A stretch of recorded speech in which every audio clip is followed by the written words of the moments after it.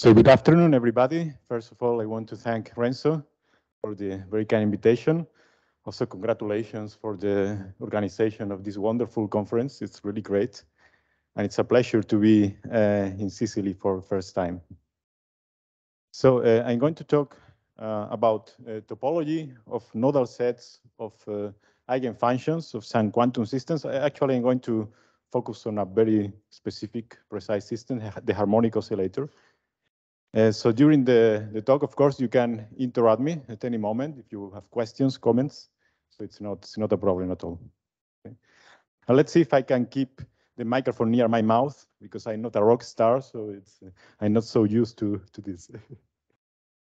Okay, so I want to start the story with this beautiful, in my view, spectacular experiment by Mark Dennis and collaborators already more than 10 years ago. He already introduced this during his talk. So it's slightly different context. It's in optics.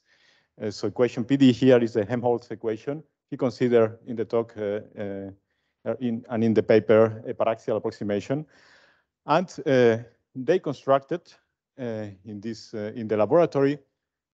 They created optical beams, very focused Gaussian beams. With knotted and linked lines of zero intensity, so nodal lines, also known as optical vortices, and in the shape of several nodes or links. So for example, here this is a numerical reconstruction from measured optical phase fields. So I want to emphasize that they really appear in the experiment. It's not a numerical simulation. Same as Irving and Kleckner nodes in fluids, they really appear in the experiment. And so here, for example, we can see Hofling, here trefoil node. This one, I don't know. Maybe Mark, you remember which one is this? But who? Okay. So, and of course, they can produce other nodes. So this is a motivation to consider this problem, to try to understand nodal lines of solutions to some equations, Schrödinger operators. But so although I'll say something about solutions to the Helmholtz equation later, I'm going to focus in this talk on a quantum system, which is say a paradigmatic quantum system, which is the quantum harmonic oscillator. So let me recall what the quantum harmonic oscillator is, how it's described. So it's is defined by this spectral problem in Euclidean space. I'm going to consider R3. And the potential is the usual distance square potential, x square. And we look for solutions to this eigenvalue problem. Lambda is a real number, the eigenvalues of this operator here. Delta is the Laplacian, and which are complex valued. So they have real and imaginary part. So, of course, in some sense, we can say that we know everything about this spectral problem. In which sense? Well, we know, of course, eigenvalues. They have this form, 2n plus 3, and is the quantum number, any non-negative integer. Also, we know the multiplicity, it grows like n squared. We also know explicit expressions of the eigenfunctions. It's the decay as a Gaussian with the radius, with the distance to the origin. And also, I mean, I'll write the explicit expressions later. But saying that we understand everything about this system is the same as saying that we understand everything about polynomials. They are very explicit, the polynomials. But of course, real or complex algebraic geometry, it's a theory to try to understand zeros of polynomials. So in this sense, okay, let's introduce the definition of nodal set, the usual definition of a function or eigenfunctions in this case. So it's simply the set of points in space where the function vanishes, just that. So here, since I'm considering complex valued functions, so you have real and imaginary parts, complex valued. So nodal set is typically, so it's intersection of the zero set of the real part, intersection of zero set of imaginary part. Typically it's lines. Okay, could be compact, but also non-compact.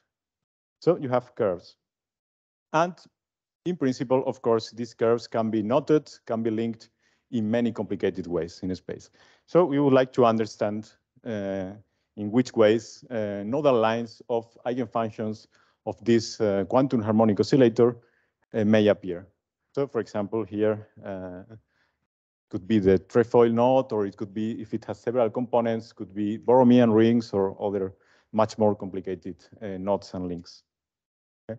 So why the nodal sets? The nodal sets already appear, of course, during the conference in many talks, starting from Renzo's talk, Mark, many others. So in the physics literature, they have several interpretations, several names. So of course, the most obvious is the locus of destructive interference of the wave function is the zero. But also, this name also appears, I think, already in Renzo's talk. The name of dislocation, wave dislocation, just set of singularities of phase function, already in the BIT talk, in many talks, this appear. This is the same. Also, you can understand the set of zeros of a certain vector field. This is the usual probability current vector field that is defined in quantum mechanics. The gradient of the wave function times the complex conjugate of psi, take the imaginary part. This is a vector field. So zero set, the nodal set of psi is also a zero set of this vector field. But also you can take the curl of this, the rotational of this vector field. This can be understood as a quantum vorticity field. And nodal lines are also are integral curves of this vector field. So they are also vortex lines. So they have several interpretations depending on the object that you want to study. But of course, also from the mathematical viewpoint, it's very relevant that because you could look at other level sets of the function. Of course, why the zero? Okay, the most important aspect of the zero set is that it's invariant under conformal changes. If you multiply your function by some constant, then the zero set, any other level set changes, of course, but the zero set remains. So it's in some sense it's special, this property, and it's related to this, of course, this singularities of phase function, etc. Okay, so now I stated the setting, quantum harmonic oscillator. So I want to introduce this problem or question stated by Michael Berry, 2001. So in his paper, he asked about the following. So if you have any link, any finite link in R3, the question is if there exists an eigenfunction of the quantum harmonic oscillator and a diffeomorphism of Euclidean space, diffeomorphism of R3 onto R3, preserving orientation, such that the image, the deformation of the link under the diffeomorphism is a union of components of the nodal set of the eigenfunction. I said union of components because typically it's very hard to get that the link is exactly the zero set of the eigenfunction. Typically it's not. So that's why it's union of components, and also it's the question if it's structurally stable. I mean, if it's robust, if it's stable under perturbations, at least small perturbations. This is the problem. Of course, I recall here that something important, the link is union of pairwise smooth closed curves. I'm not fixing any orientation, so it was important in some previous talks, the orientation of the link, also in the width, in your talk.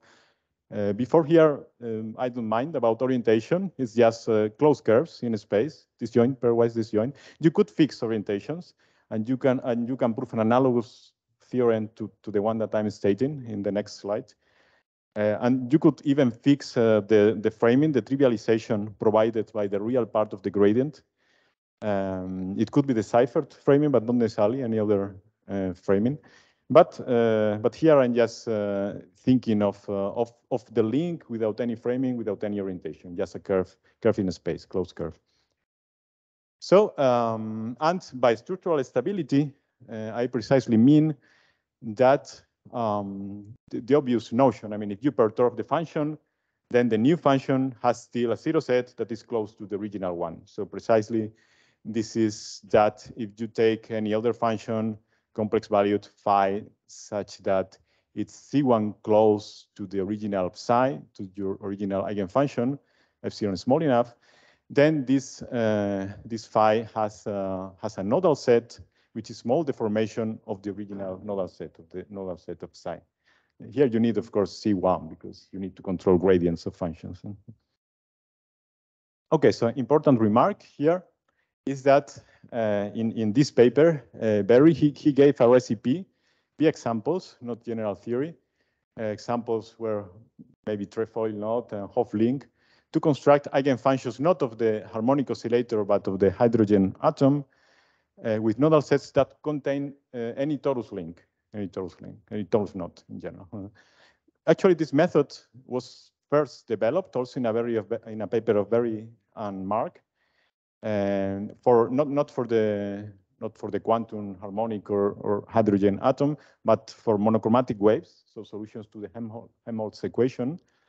And they developed this very nice recipe. It was later also developed and studied by Benjamin in his thesis.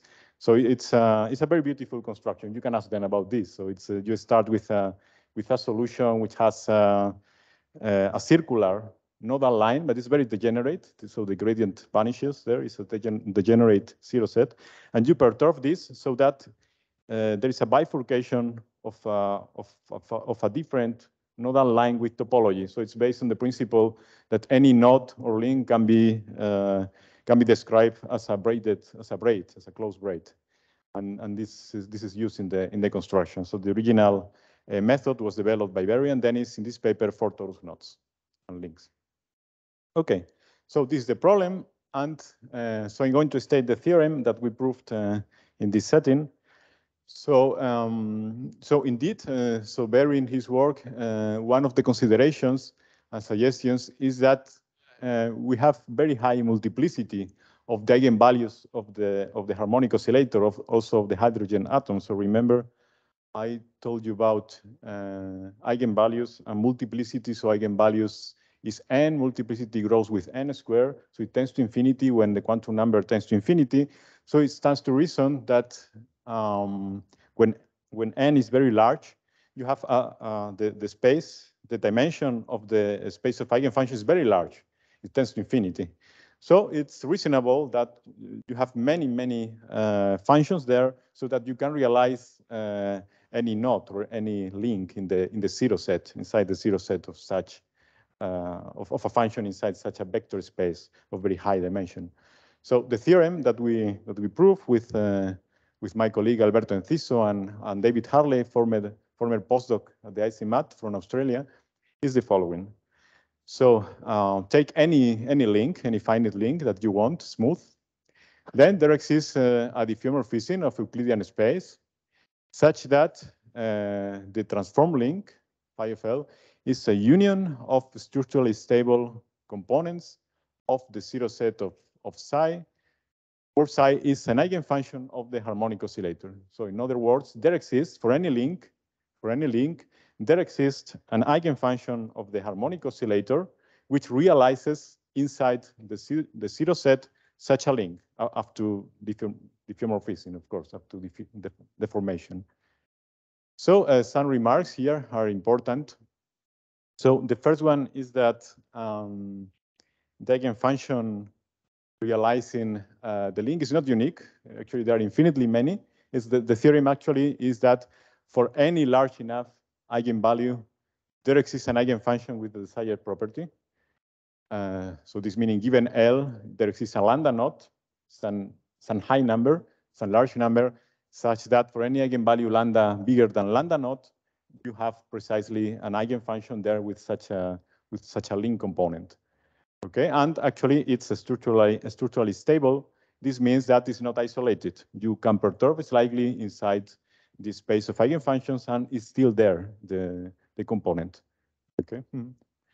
And I want to emphasize here and insist on the fact that it's union of components. So this means that the zero set, if you look at the zero set of your eigenfunction, it has other components, actually, in general, many other components. So your link is there, your knot is there, but there are other structures. And it's a challenging, very challenging open problem to know if there exists an eigenfunction realizing exactly such a link, a given link. Probably, I mean, it's very hard. I would say that in general not, or that the typical situation is that there are many components. I'll show you a picture the next slide or in a couple of slides.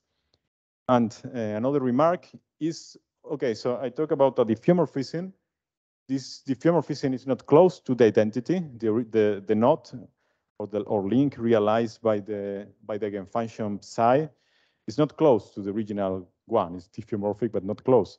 So actually, the effect of the diffeomorphism is that you have to shrink L into a ball of radius lambda to power -1/2. So since lambda is usually very large, this means that your knot or link is inside a very, very extremely very small ball, usually.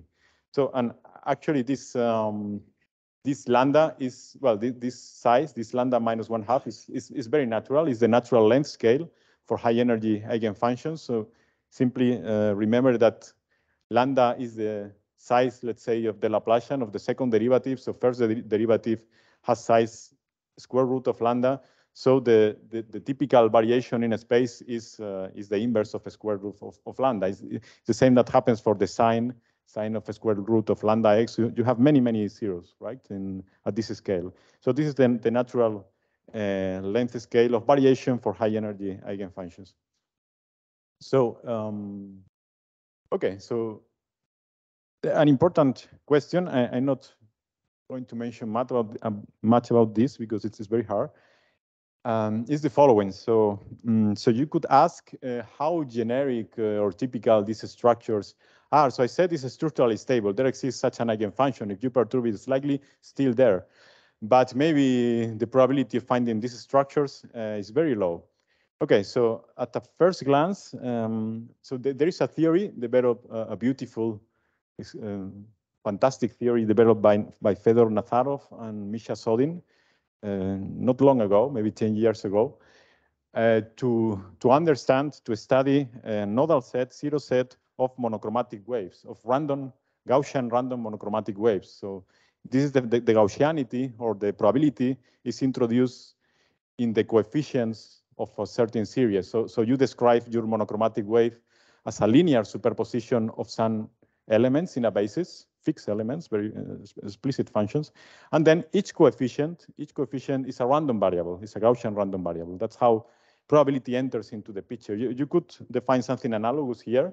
You have a linear combination of the elements of the basis of your eigenfunctions space, and each coefficient is Gaussian. You can consider it to be Gaussian.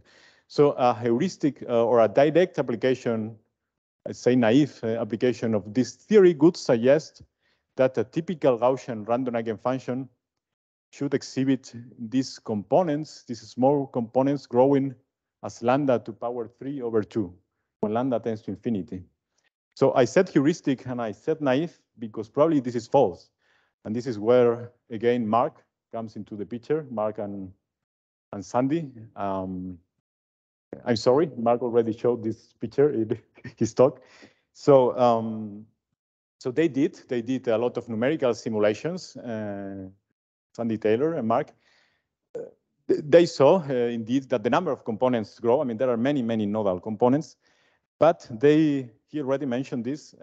These components typically are not small; they are large. For example, this is one of these components, extremely large component in the nodal set. And actually, it was hard for them to find these small components. So this means that probably this Nazarov and Sodin theory doesn't apply in this context. There is indeed one reason why you cannot directly apply it, because and which is that it's not translational invariant, the system. You have the zero, the minimum of the harmonic oscillator. That's an important point. That's a special point. You don't have this translational invariance. This prevents you from applying directly the theory. But still, this growth lambda to 3/2. So why lambda 3/2? So heuristically is because so we said that the nodes, the nodal lines, are in this size, lambda -1/2. So how many of these balls you need to cover a ball of radius 1, let's say? So since you have volume, which is number 3, you have that you need this lambda to power 3 over 2 balls to cover a unit ball with these small balls. So this actually turns out to be true that nodal lines grow like this for other systems. So for example, for the nodal lines of the eigenfunctions of the Laplacian on the torus or on the sphere, on the round sphere, on the flat torus. There you can apply Nazarov and Sodin theory, and then you get this number, this growth. Here you can't, so probably it's not true, and actually Mark and Sandy suggested that it's not true. But still, it's open to understand. I don't know, Mark, if you measure somehow how the number of components grows with eigenvalue, if it's some power in, or not really, you didn't look at this. Yeah. So it's still a very interesting problem. Yeah. Okay, so so let me tell you a bit about the proof of the theorem. So okay, there's a first observation, which is that it is the following very simple observation. So let's rescale space variables. So x is the original variable. So let's introduce x tilde as a square root of lambda times x. So this means that if x tilde has value 1, you are considering x of size 1 over square root of lambda. This is the natural length scale for eigenfunctions of a Schrödinger operator. So in this case, with this, after this change, you have that the equation takes this form. So this is the Laplacian in the new coordinates. You define phi as the rescale eigenfunction, psi evaluated at this this variable. And here you see that there is x tilde squared divided by lambda squared. So what this means is that if you look x tilde just on a ball of radius 1, say, of order 1 x tilde, which means a ball of radius 1 over square root of lambda for x, for the original space variables, this means that when lambda tends to infinity, this term becomes very small. This is of order 1, this part here. This is very large, so this is negligible. You can forget about this. So in some sense, what you get is the Helmholtz equation. So it's Laplacian of phi plus phi equals 0. So in the limit, what this means is that in the unit ball for the variables x tilde, when lambda is very large, the eigenfunctions of this operator, of many other, this works also for eigenfunctions of the Laplacian on any Riemannian manifold, actually, they behave in balls, in the original variables, in balls of radius 1 over square root of lambda as solutions to the Helmholtz equation, okay, in the unit ball, in this variable.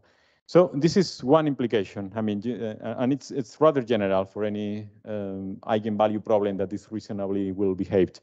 So that locally, at this natural length scale, you can understand the eigenfunctions of the operator as approximate solutions to the Helmholtz equation. The key point here is the converse claim, which then turns out to be not true in general. So this is what we call inverse localization lemma, in this case for the harmonic oscillator. I'll tell you later for which other systems such a lemma holds. And it's the following. So let's consider any solution to the Helmholtz equation in R3. Okay, not any, even or odd. You need some parity because actually eigenfunctions of harmonic oscillator, they have some definite parity depending on the quantum number. Okay, so let's take any even or odd solution to this Helmholtz equation in R3. Fix any error, any epsilon, and any integer. This will be the number of derivatives that you control. Then, for any large enough eigenvalue lambda of the harmonic oscillator, there exists an eigenfunction psi such that when you look at the eigenfunction at the natural variation scale for the eigenvalue problem, so this means the variables divided by a square root of lambda, and you compare with phi with your with the solution to the Helmholtz equation, they are very close. They are as close as you want. So what this means is that you are somehow transplanting the Helmholtz solution into a high energy eigenfunction of the harmonic oscillator in a very, very small scale. So the original solution of the Helmholtz equation lives, it lives in R3, but actually here you are looking only at points inside the unit ball, say, or some finite size ball. And then there exists an eigenfunction of the harmonic oscillator, which is very close to this given solution to the Helmholtz equation. So it's something somehow inserted in the solution at this small scale, not outside. Outside this small ball of radius 1 over square root of lambda, you don't know what happens with the eigenfunction of the harmonic oscillator. But inside the ball, you control everything. It's essentially the phi, the solution you started with. Anyone? Okay, so how is this inverse localization lemma proved?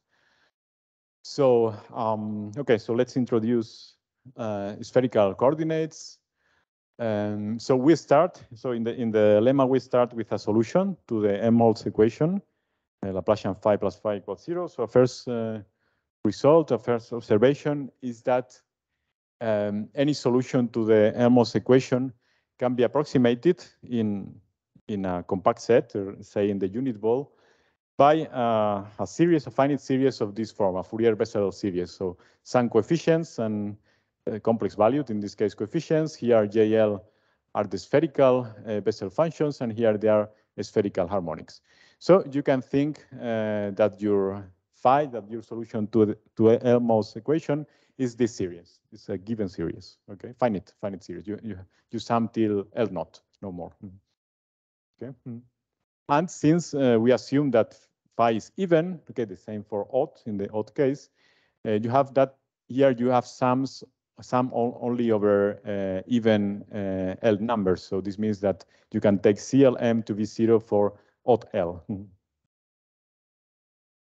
So, but then on the other hand, I told you that I would write the expression for the harmonic oscillator eigenfunction. So you can take an orthogonal basis of harmonic oscillator eigenfunctions, which is one. This is in any textbook on quantum mechanics. So it's the case exponentially. These are Laguerre polynomials. These are, again, spherical harmonics. And in this case, using these quantum numbers K, L, M, you have the eigenvalues, have this expression. So you have this extra degeneracy. Because this is what I call before n. So this is a single quantum number, 2k plus L. Okay. So, but this using k, L, and m, these are the eigenvalues of the quantum harmonic oscillator. So, so the point is that we have the following asymptotic expansion for the eigenvalues, for the eigenfunction, sorry, of the harmonic oscillator. So we prove that as k tends to infinity, this means as the eigenvalue tends to infinity, is very large. As far as you are in a compact set, let's say r smaller or equal than 1, then your eigenfunction, the eigenfunctions behave, the basis, the elements of the basis of the eigenfunction, psi k l m, they have this expression, very, very explicit expression. So some constant that depends on k and l, a k l, and then something that is small with k, and here something very, very explicit, just the spherical Bessel functions evaluated not on r, but on square root of lambda times r. Okay, you have this expansion, and here times the angular part, which are the spherical harmonics. And then the same sort of asymptotic series holds for the gradient. Just actually, if you take derivatives here, formally is the same. You get this. So so you have this lemma, and well, this constant, it has an explicit expression actually, but we only need the asymptotics. When k is large, the constant behaves like this. It's k to this power L plus 1 over 2 plus some smaller term. So, so with this, armed with this asymptotic expansion, we can prove the inverse localization lemma. So it's natural now. It's very natural to guess why it is true, because if you look, okay, let's just remember that in this asymptotic expansion, what we are saying is that these eigenfunctions of the harmonic oscillator, the basis, they are essentially the Bessel functions times spherical harmonics, essentially that. Bessel functions times spherical harmonics. But now remember how I wrote the solution to the Helmholtz equation. I wrote it as combination of Bessel functions times spherical harmonics. Here there is an R, but here there is a lambda times R. So that's why probably one needs to divide here by square root of lambda to get rid of this and to get the just spherical Bessel function here. Okay, so you can do this, you can write the computations, and you can prove the lemma. So, okay, let's give a bit more of detail. So we fix a large constant, k hat, much bigger than this L naught over 2. L naught was fixed from the beginning, is this constant given in the expansion of your Helmholtz solution. So you take any k, very large, and you define for any L smaller than L naught the following number, quantum number. K hat that depends on L is the K hat that is fixed minus L over 2. So in principle, this is only an integer if L is even. So this is where evenness of the function will play a role. So now you are seeing.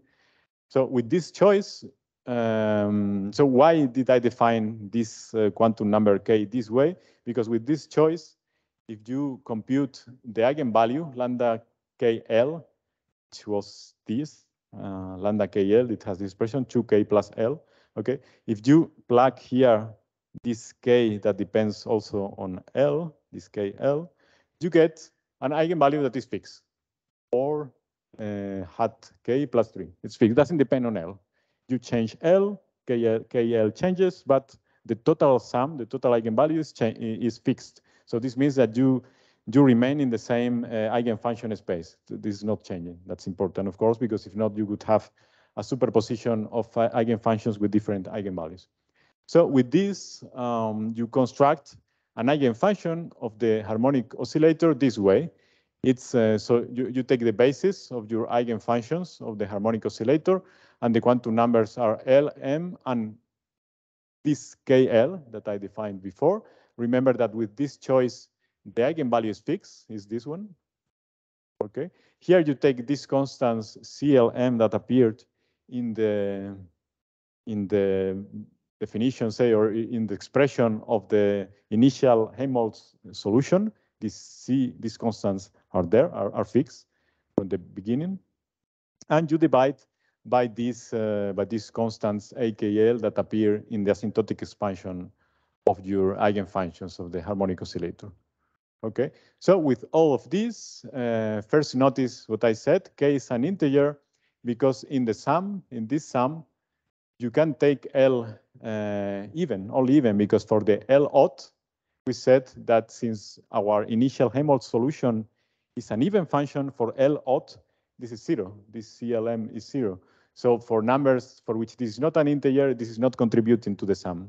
It's not important. So you can take really that L is even, and for L even, KL is an integer. Okay.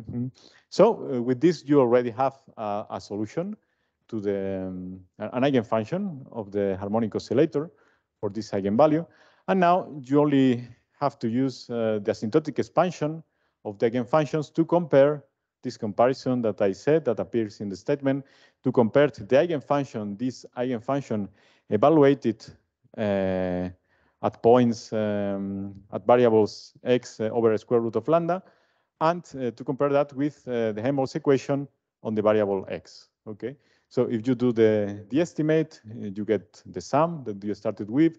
You have here the constants that are fixed from the beginning, and you get here something that is of order 1 over k hat of L, which is majorized by k hat minus L naught over 2. This C may be a very, very large constant. Doesn't matter. Depends on the initial Helmholtz solution you started with. But here you are dividing by this other constant. And remember that I said that we shall take this k hat we are free to take any k hat that we want. We shall take this k hat to be very, very large, much, much larger than L naught over 2. So with this taken large enough, you can take this quotient to be smaller than the epsilon that you fixed from the beginning. And then this proves the localization lemma. Okay. So this is the strategy. And actually, if you want to prove an inverse localization lemma for other Schrödinger operators, you follow the same technique. But okay, I'll tell you that unfortunately, there are very few operators for which we can prove this result for a very good reason. Okay, so what's the conclusion of this? So at this moment, I didn't prove yet that any node can be in the nodal set of the eigenfunction, etc. I just prove an inverse localization lemma. So what this means is that what we prove is that a tool, intermediate tool, which is the inverse localization lemma that allows us, as I said before, to transplant solutions of the Helmholtz equation into high-energy eigenfunctions of the harmonic oscillator. So with this, you can reduce the problem to analyze nodal sets of solutions to the Helmholtz equation. So then if you are able to produce a solution of the Helmholtz equation with a certain nodal topology, at least for some subset of nodal lines, then using this tool, using the inverse localization lemma, you insert this solution, part of the solution, just the solution on some ball. You insert the solution inside the high energy eigenfunction of the harmonic oscillator, so your node will be there. But you pay the price of the inverse localization lemma. The inverse localization lemma tells you that the insertion operates at this scale of variation of the eigenfunction. It operates at the scale 1 over a square root of lambda. So this will mean that the insertion is in a very small ball, so then your node will be very small, will be of this size of order 1 of a square root of lambda. Okay, and this comes from the inverse localization. So, so we have reduced the problem to the Helmholtz equation. So then So let's try to understand now then, the natural point now is to understand nodal lines of solutions to the Helmholtz equation. Okay. So, so for this, we prove this result with Alberto also, and it's the following. So so the theorem is that for any link in R3, a finite link, there exists a diffeomorphism of Euclidean space that this time it's close to the identity as much as you want in any number of derivatives in CM norm, and you can fix a priori the M that you want. And an uneven complex valued solution to the Helmholtz equation in R3, such that the deformed link phi tilde applied to L is union of structurally stable components of the nodal set of such a Helmholtz solution phi. So this is saying that it's a similar statement to the theorem for the harmonic oscillator, but main difference is that here the diffeomorphism, the deformation, you can take it to be as close to the identity as you want. So this means that given any link in R3, you can deform it slightly, as small as you want the deformation, and then there will exist a solution to the Helmholtz equation such that this solution has a zero set that contains this link. As I said, the solution, the zero set of the solution, the nodal set will contain typically other components. And now here, actually, you can apply Nazarov and Sodin theory because these are monochromatic waves. In this setting, we can actually say that with probability 1, a solution, a Gaussian random Gaussian random monochromatic wave has infinitely many connected components. This is true because Nazarov-Sodin applies in this case. Okay, but at least there is a subset of the components which is this link, is a given link. Okay, so so how is this proof? This is to prove this result. This is based on flexibility of the Helmholtz equation, of solutions to the Helmholtz equation, and the flexibility is expressed in the fact, very unusual fact, fact for a PDE, that any local solution can be somehow extended to become global solution. Okay, this is from the differential geometry, differential topology, even dynamical systems viewpoint. This is standard in life. I mean, you can always extend things. You have a function and you can extend it. You have you have something a vector field defined on a tangent to a node, for example. You can always extend the vector field, of course. But here there is the constraint. The constraint is the PDE. What you have is a solution to the PDE in some subset of space, typically in a neighborhood of a node, for example. Is it true that there exists a global solution to the PDE, Helmholtz equation in this case, that this an extension, maybe up to an error of this local solution? In general, this is not true, but it is true for solutions of the Helmholtz equation. So this is the key theorem to prove this other theorem on the nodal lines of Helmholtz solutions. It's this one, is that if you have any function, any solution, any monochromatic wave that is defined on a compact set, in a neighborhood of a compact set, then you assume some necessary topological condition, which is that the complement is connected.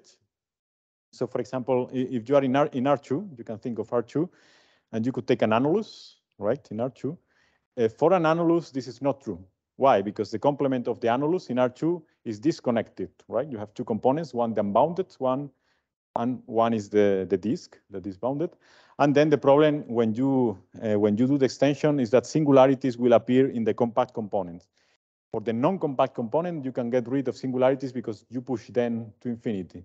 That's something that is used in some proofs of Gromov's H principle in some other context. But here you have the PDE, and what we prove is that there exists a function that satisfies globally. They satisfy the solution, the equation. So they are global monochromatic waves in R3, and it's as close as you want to the local solution, to the solution phi tilde in this set K, or any number of derivatives that you want and any error that you fix a priori. And actually, this global solution, it falls in the best way that it can for a monochromatic wave, which is that it falls like 1 over the distance. But this is the better for a monochromatic wave. You cannot have monochromatic waves with finite energy, unfortunately. So, so we have this global approximation result. So using this global approximation, we can prove this theorem on the nodal set. So the strategy here is that first you construct a local solution, a solution to the Helmholtz equation phi tilde in a neighborhood of the link. So you have the link, take a tubular neighborhood of it. You construct, and then first you construct a local solution such that not defined everywhere, just in a neighborhood of the link, such that its zero set is exactly L. This time, no other components. Exactly the zero set is L. But the solution phi tilde is not defined everywhere. It's defined just in a neighborhood of the link. Okay, and it's structurally stable. This means actually that in the construction, the link is given by the intersection, transverse intersection of zero set of real part and zero set of imaginary part, transverse intersection. So that's why it's structurally stable. It follows from this rank condition, the gradient of phi tilde 1 and the gradient of phi tilde 2, this matrix, a 3 times 2 matrix, for any point of the link, it has maximal rank. It has rank 2. Okay. So using this, so you assume this local solution exists, then you use the global approximation theorem and you globalize the solution. So that's how you prove the theorem. So to construct this local solution, you use Cauchy-Kovalevskaya theorem. Okay, I'll not talk about this, but I want to insist that in this construction, you can fix many things. So you can fix, in the construction, you can fix the orientation given by the cross product of gradient of phi 1 and phi 2. You orient naturally the link, of course, using the trivialization given by these two functions. So you can prescribe it, the orientation.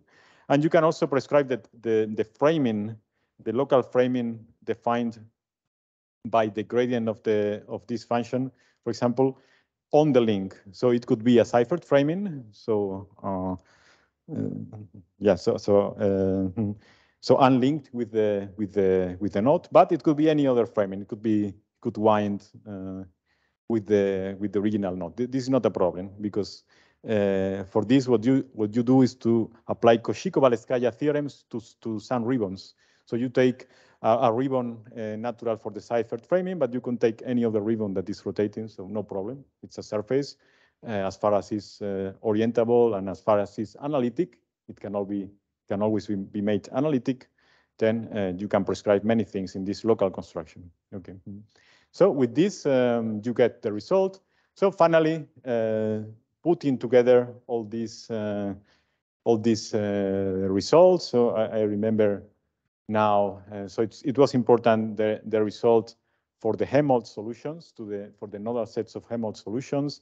And it's important also the inverse localization lemma. So putting together everything, we have the proof for the harmonic oscillator. So first, we construct an even solution to the Helmholtz equation in R3 with a zero set, with a nodal set that has a union, that has a subset, which is a given link, okay, a subset of the nodal set, and it's structurally stable, so it doesn't disappear after perturbation. Okay. So then second, you have constructed already the solution to the Helmholtz equation. This lives everywhere in R3. Okay, we don't want solutions to the Helmholtz equation. We want solutions to the quantum harmonic oscillator. Now we use the inverse localization lemma. The inverse localization lemma says that take this solution to the Helmholtz equation, not everywhere, just on the unit ball, say, or ball, large enough ball, and then let's shrink a lot this ball. It will be very tiny. Probably you don't observe this in numerical experiments, but then what you can do is to insert now this tiny ball as a solution to the quantum harmonic oscillator for a very large eigenvalue. So it will be certainly, you will get certainly a solution no longer for the Helmholtz equation, but for the quantum harmonic oscillator, but paying the price of the smallness of the link. And of course, the price of that there will be typically many other components. And as Sandy and Mark Dennis suggested, probably most of them are very large components. Okay, so this was the proof. Just to finish, a couple of slides. Just the first one, it's I wanted to mention the hydrogen atom, the quantum hydrogen atom, because this was actually the original computations of Berry in his paper. So, so the problem is also well known, the formulation. So it's here you have the inverse 1/x typical potential for the hydrogen atom for the Kepler problem, and the eigenvalues are well known, -1/n². There is the difference that now the spectrum it has discrete spectrum, which is the negative, which is given by these eigenvalues. It has continuous spectrum, which is the positive part. I'm not looking at that part. So now the discrete spectrum does no longer accumulate at infinity, as happened for the quantum harmonic oscillator. It accumulates at 0. When n is very large, this lambda tends to 0. Okay. So again, you have eigenfunctions that are explicitly written in terms of special functions, etc. So we prove also an analogous theorem. So given it's essentially the same theorem as the theorem for the harmonic oscillator, better now in the sense that so given any link, if you take lambda, okay, I cannot say now very large because I should say now lambda close enough to 0, highly excited state, close enough to 0, then there exists a complex valued eigenfunction with this eigenvalue lambda and a diffeomorphism such that the deformation of the link is union of components of the nodal set. And now this diffeomorphism is no longer shrinking. I mean, this diffeomorphism, you can take it to be close to the identity. Now this is the advantage with respect to the harmonic oscillator. It's if you start with a link, you only need to deform it slightly to realize it in the nodal component of the hydrogen atom. Okay, and just final remarks. Some other operators where inverse localization lemma can be proved for high energy eigenfunctions. So we can prove, unfortunately, the main disadvantage, there are two disadvantages of this to prove this, of our proof. Doesn't mean that the lemma is false for more general operators, but of our proof is that we need high multiplicity, very high. I mean, multiplicity tending to infinity when the eigenvalue grows. We need this. And we need somehow explicit expressions of the eigenfunctions to do to compute asymptotics in terms of Bessel functions, whatever. So with these two constraints, very, very strong constraints, we cannot go very far proving the inverse localization property for other quantum systems. So for example, we can prove it for Laplace eigenfunctions of the cube in Rn with Dirichlet boundary conditions. There it's true, the inverse localization. You can transplant always Helmholtz solutions. You can prove it for Laplace eigenfunctions on the sphere and on the torus, any dimension bigger or equal than 2. Okay. And you can prove also for products, for Laplace eigenfunctions of products of tori and of spheres. Still, you have some symmetry somewhere there, so this means that the multiplicity grows. And actually, we can prove that we can characterize flat tori here with lattices for which inverse localization holds or not. And you can also study eigenfunctions of quantum harmonic oscillator on hyperbolic space, negative, constant negative curvature. Okay, so I stop here. So thank you for your attention.